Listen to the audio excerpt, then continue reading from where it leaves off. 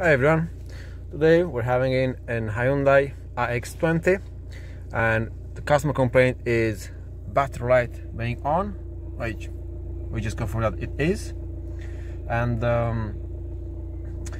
we're gonna have a look into this issue. I've did a scan on the fault and I can see there I've got a history fault of battery voltage low and also got a lost communication with generator control module. And I've just plugged this little socket adapter in there, which is gonna check my voltage, and you can see the alternator is still charging 14.2 volts, and see there's no communication going on full charging power. So let's pull up a wiring diagram and let's have a look on how this generator is connected and what other components are on the same communication line, if there is, and let's go from there.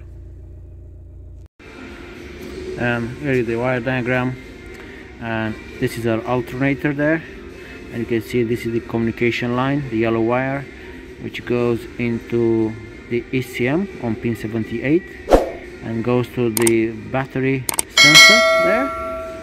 So we need to check the communication on this line. So what I'm going to do, I'm going to check the communication line and the signal on pin 78 straight to ECM, and also in with the other channel of my scope on pin 1 on the alternator.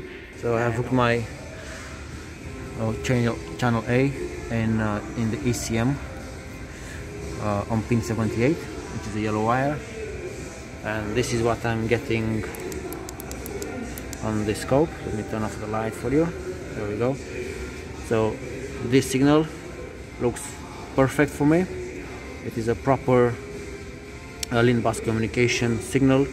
So let's plug the channel B in the alternator and let's see how that looks like. We have put our second probe right into the connector there in the alternator, and now let me show you what my scope says. So I would expect the red line, which is our channel B, which is the reading straight from the alternator, to be identical with what the ECM is saying. So that tells me we've got somewhere an excessive resistance. Now I've just disconnected the alternator to show this. You can see again we've got a very low voltage there instead of being 12 volts. So that's resistance somewhere along the wire. So we're now gonna have to strip and follow the wires and see where the fault is.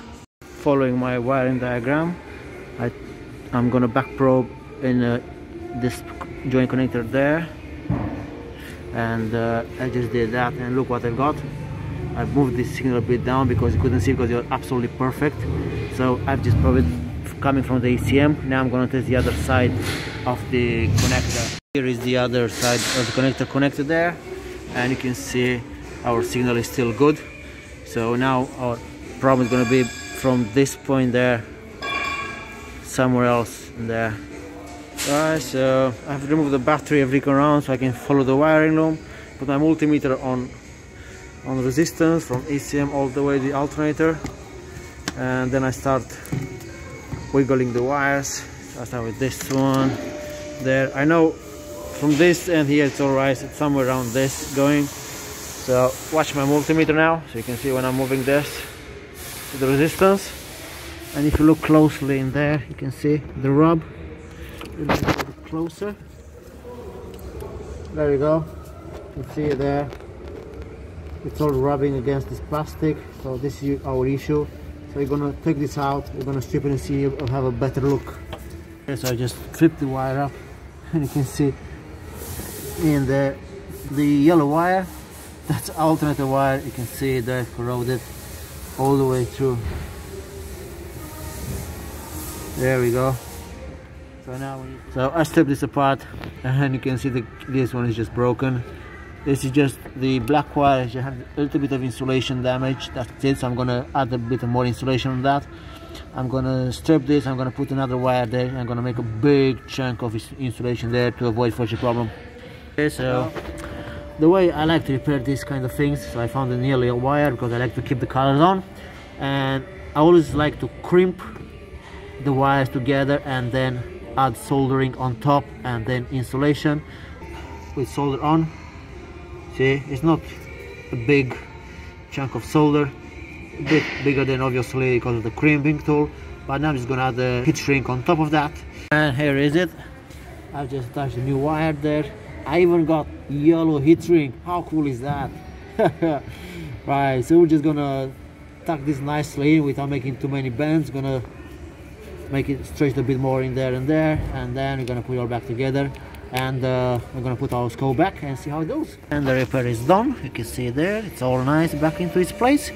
And final test, I'm gonna do again another resistance check from the alternator to the ECM connector, and you can see there I've got 0.4 ohms, and my multimeter has a my leads, they have a false reading for about 0.2 ohms, so that's about 0.2 ohms, so I'm very happy with that. So now I'm confident to put it all back together. And you can see there, these here are both signal one on top of each other. There is absolutely no discrepancy, so this is beautiful. This is how it's supposed to look like. And now let me put down a bit this one here. You can see it there. Now you can see there are actually two signals there. Now let's get inside the car, let's start the engine and see if the light's gone off. Okay, so back in the car now. So let's put the ignition on. Let's start the engine. Let's see if it's gonna go out. There we go. The light is out. So all we got left now to do is let's go on our diagnostic machine and let's see the fault if it's gone to history. Alright, so let's see, read fault code. So our fault code now has gone to history. So let's erase this one. Let's make it nice and clean. Let's default again. And we've got no more trouble codes. Right guys, I'm gonna finish my video here. I hope you found this video useful, and also if you want to see more, don't forget to subscribe. Don't forget to hit the bell icon so you can get a notification every time I post a new video. So again, thank you very much for watching this video. I hope you found it useful, and I will see you on my next video.